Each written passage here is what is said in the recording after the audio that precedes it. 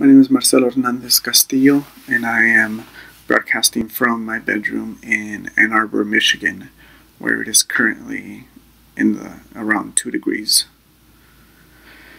His first poem is called Hands, and it's broken up into 4 parts. It opens with an epigraph by Era D. Matthews. It goes, "Dear God, if we were made to be ghosts, why do the bullets still work?" 1. Dear God, I have seen the door of a black child's face open to let the sidewalk in as a cop stands over his body. I'm not going to pretend that your eyes are anything like ours or that your statue is of the visible. What counts as the visible when measured by a gun? You are nothing like us. If you were, there would be no need for prayer. There isn't enough room in a body for a bullet, or the street with its weeks of rain, or the cop's arm trying to push the bullet further. A tired song in the first parade. How deep the well that you can't see the stones at the bottom. In your place there's a song and a window. The boy lying on the street is trying to get up, but you won't let him. He is looking for the door, but hasn't found it yet. 2. To my 14-year-old nephew. In a few years, everything you touch will resemble a gun. You will be one more Midas of black objects. The guard will think that it's possible for a gun to grow out of your hand like a bouquet of flowers bursting from your nails. I'm here to tell you not to run in public, to keep your hands out of your pockets in stores, and never reach into your backpack. Keep your money at hand, your hands away from your body. Hold the only part of you that resembles a forest. Measure how far you can reach and cut it in half. Otherwise, someone else might cut it for you. See everything in halves. The dirt half, the light half of 100. Count Mississippis before speaking to the cop. 1 Mississippi, 2 Mississippi, 3 Mississippi. Hold your hands like this. This isn't a game, though you're only 14 and most things are games. You are forever 18 and large and at the end of a gun. Say, "Yes, sir," and "No, sir. I was just on my way to school, sir. That's just a pen, sir. That's just my hand, sir. That's just a pen.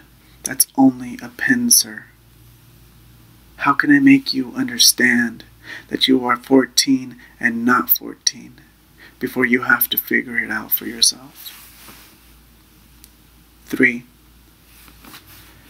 Yes, yes, no, long enough to know, enough, maybe, but we both know I do. After Kenshin. Are you afraid of me? There's a name for that. It's posted on your door, though you seem to ignore it. Do you think I am incapable of pain? It hurts to hear the sun make its way through the same body, retrieving the hands that hold it afloat.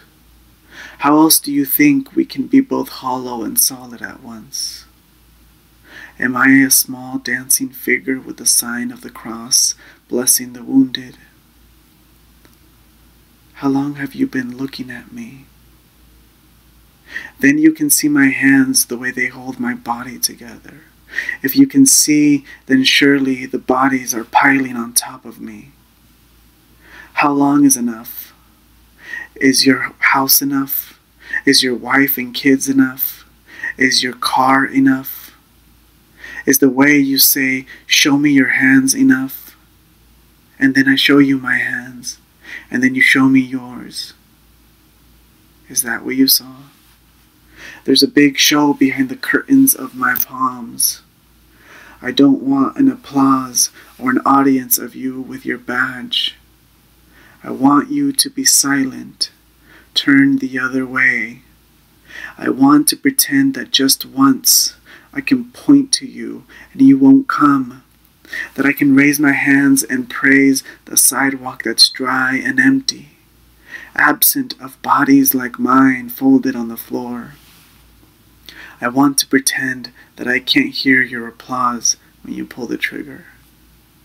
4. Translations. Dear slain child, I can hear your hum sweet, a line through. What do you do? Cup breath, a single word song. How long a long please? Line through the young, pass to the young. Heavy, doesn't want to say. Can you hear? Father, feather, best. Can you be sewn back together? Or that it doesn't want to be along, please. Everything was so heavy.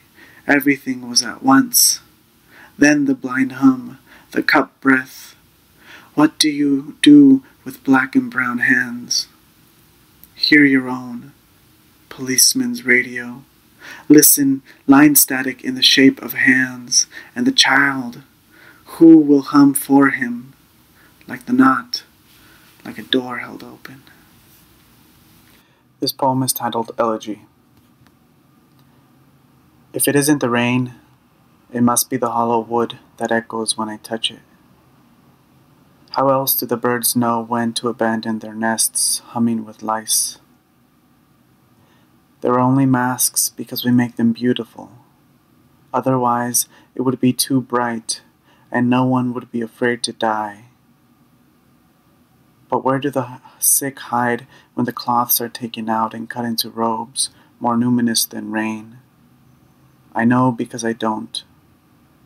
Every child must grow from a center, because even the light needs something to rest on, as does the cold, disguised as a mother's hands. And either praise the beautiful or praise what is left over, incapable of pain. I will choose the one that is most like a bridge and soak my hands in it. So what is it like here where I'm at? It's very different. At first, I didn't know what to do. I had never been in a town like this. I had never left California. And I left California on an airplane when DACA still didn't exist. I had no proper ID. I had to fly here with the fear of being questioned for not having a visa on my passport because of my documentation status. It took about 7 months of planning to just get here to begin with. And when I got here, I found out that there was very, very little raza here, that my gente just wasn't here, and when they were, and if they were excluded from the enclave that the university built around itself. It was very difficult for me, and it still is. I just arrived from California a few days ago from winter break, and coming back, I'm suddenly realizing that walking out, there's very little people who look like me, who I can share a conversation with, who I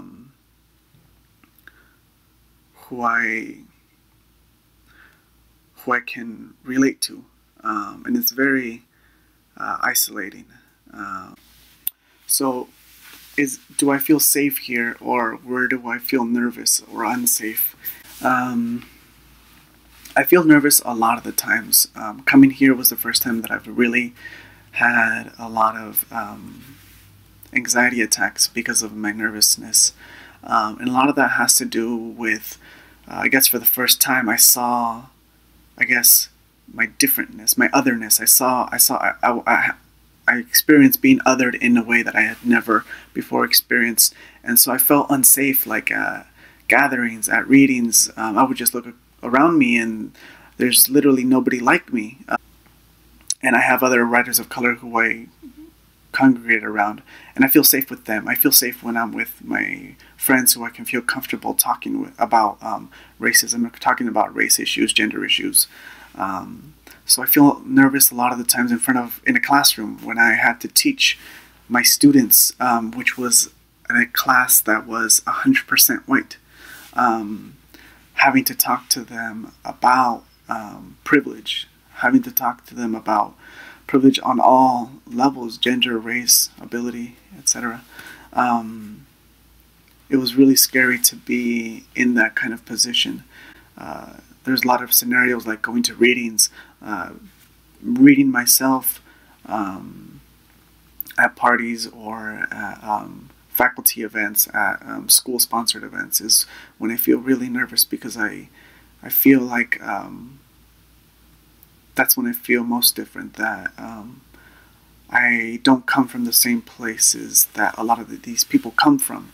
And there's a lot of things that I had to worry about as an undocumented student for the first 2 years that a lot of people didn't have to worry about.